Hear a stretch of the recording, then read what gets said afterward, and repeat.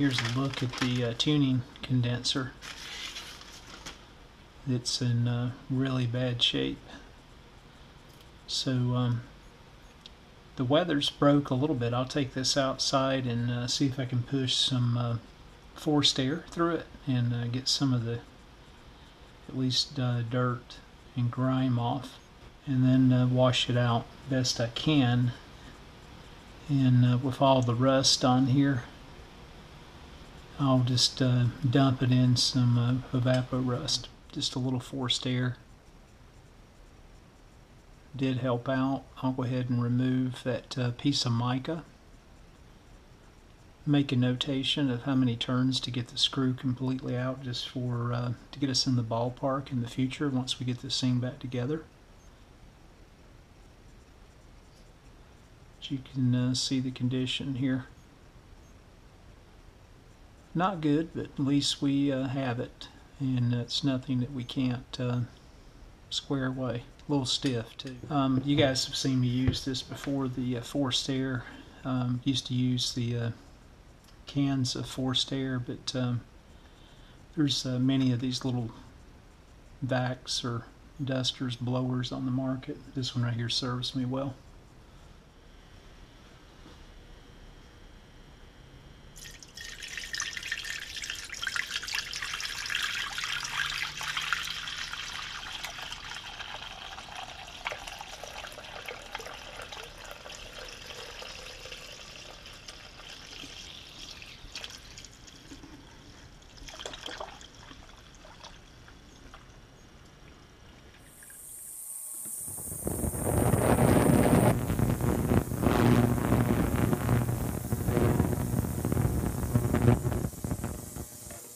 Alright, let's take a look at the tuning condenser now. It looks much better. That's probably a good 20 cycles in the ultrasonic cleaner after spending all night in evapo-rust in the crock pot. So I'll set that down in here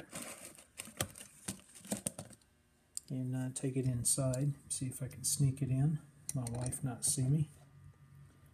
And then here's just that back frame support piece for the speaker that was all rusted up. So get that down in here. We'll let those cool a bit. And I think that's it for this afternoon.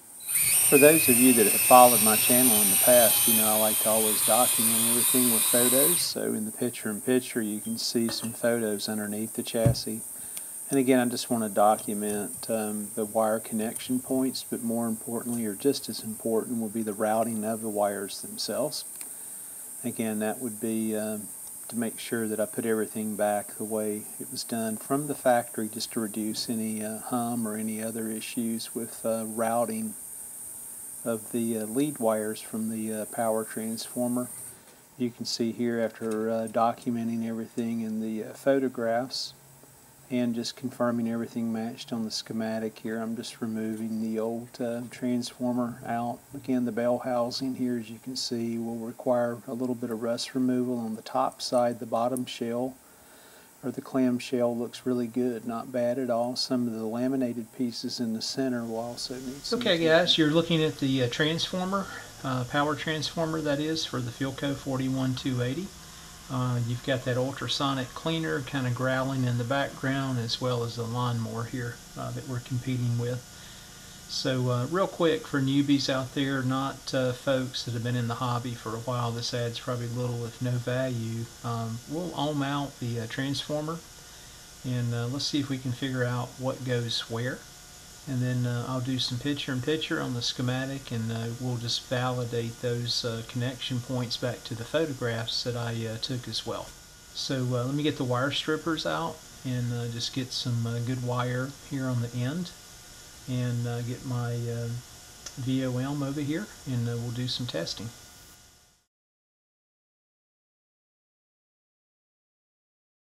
What I think I'll do is go ahead and take time to clean up these wire connections here at this point. Put a little flux on, and the solder as well. So we've got a nice clean connection here to do the DC resistance measurements. Probably don't even need any flux, but I have found that these old wires here just don't solder up well. So just throwing a little flux on there won't hurt anything. Just using a Q-tip here just to dab a little flux again on each wire.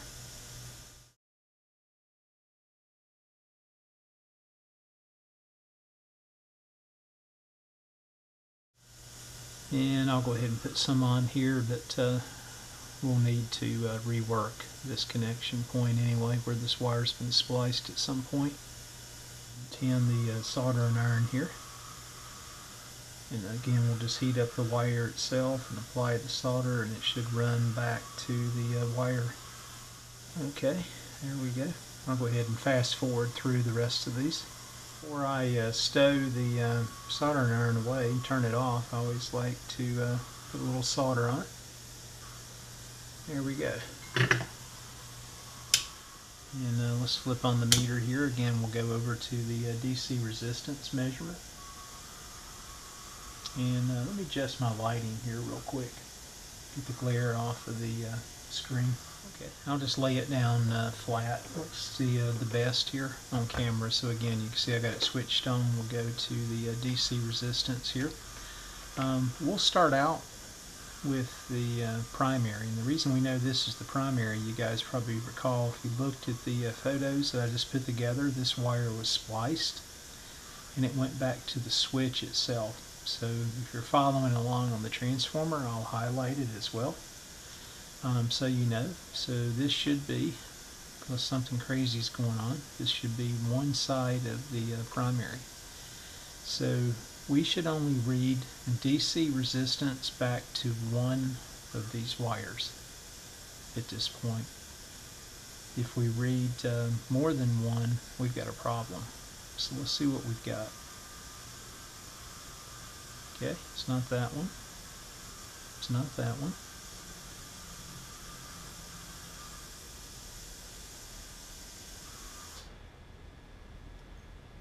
Alright, that sounds good in the background. Okay, it's like I found the magic wire here. So you can see I'm just under 10 ohms of DC resistance, and that would be correct for the primary side. It's typically what I see, anywhere from 8 to 15 ohms or so. And again, I'll leave these leads out here, and if you're following along again, for folks new to the hobby, you can see I've got that highlighted on the picture-in-picture, so you can follow along and know where we're at.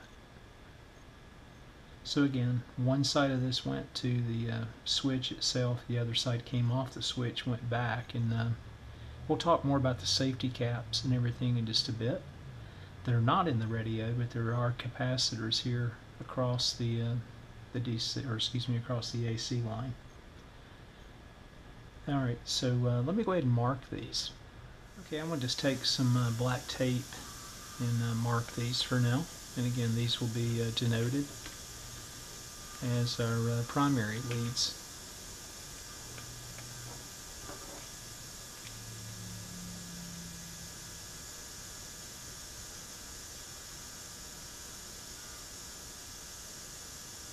Okay, let's move on here to the next leads.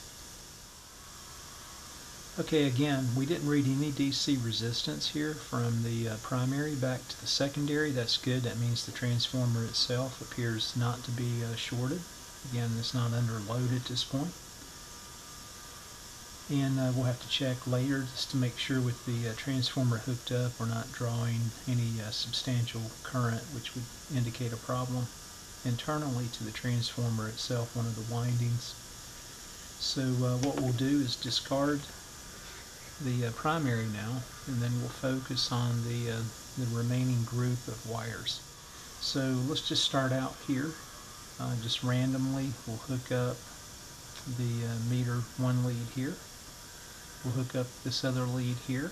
Sometimes you get lucky, but this is not the 6.3 volt winding, or at least I would hope not. If it is, we've got a problem. You can see here I'm reading 0.442K. That would be 442,000 ohms. So this would be more than an indicator of a secondary winding. So I'll note that on the schematic in just a moment once we figure it out. So I'm going to leave this connected here, and let's just go through these other windings here. And you can see here I'm reading about half of the 440 plus ohms of DC resistance. Nothing here or nothing here. Let's go back to this one. Again, 442, 444, let's say 442, so 221 would be half. And roughly that's what we have here. So what we've got, I'm showing it here on the picture-in-picture on the schematic. Again, these two longer leads right here are high voltage on the secondary side of the winding.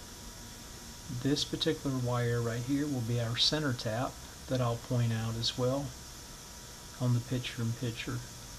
And a good indicator of that is it's basically half of the resistance of the secondary of the transformer.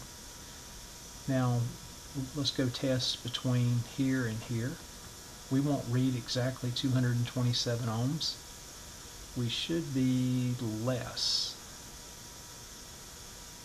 And we are.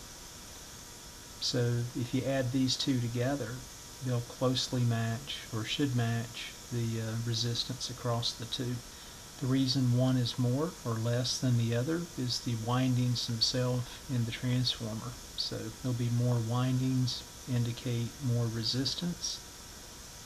Fewer windings, less resistance. But this would be spot on and pretty much what I would expect to see. Okay, we've got these identified, so let me go ahead and mark these again.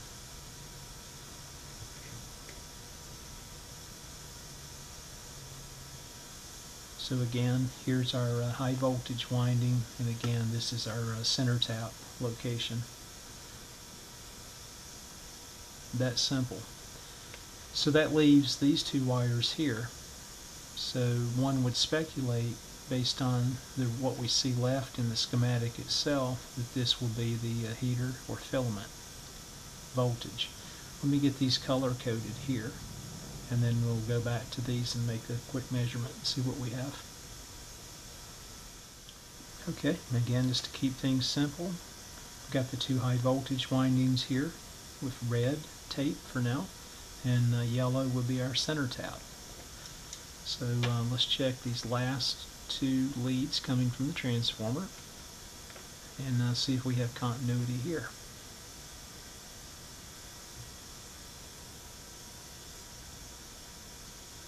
And we do, and you can see it's extremely low, and that would make sense. If you look at the number of windings and the ratio from the primary back to the secondary that I'm showing here on the picture-in-picture, there's very, very few windings. And what that relates back to is very, very minimal DC resistance. So you can see I'm at the 0.1 ohms. Let's double check and go back between these other windings here and just make certain I don't have any DC resistance between any of these other windings.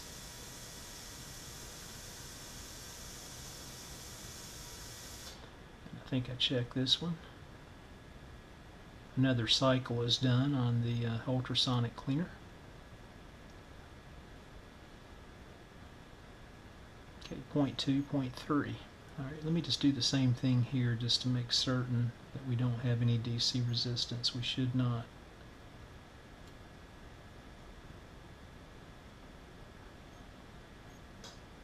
Make sure I tested that. Okay, there you have it. So I've highlighted this on the schematic as well, and you'll see the tie-in points. I hope that's helpful for those out there just getting started into the hobby.